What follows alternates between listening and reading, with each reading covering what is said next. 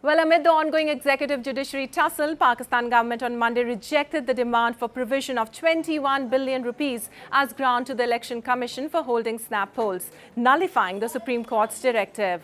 Law Minister Azam Nazeer Tarar in a Parliament motion defended the poll body's earlier decision to delay the elections till October, owing to economic and security situation in the country.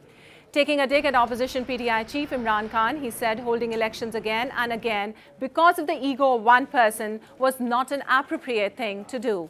Meanwhile, PTI leader Fawad Chaudhary has demanded the top court to initiate contempt proceedings against the ruling coalition over the decision. Such a parliament can lay the foundation of a fascist government, but it cannot have anything to do with the democratic system, he said.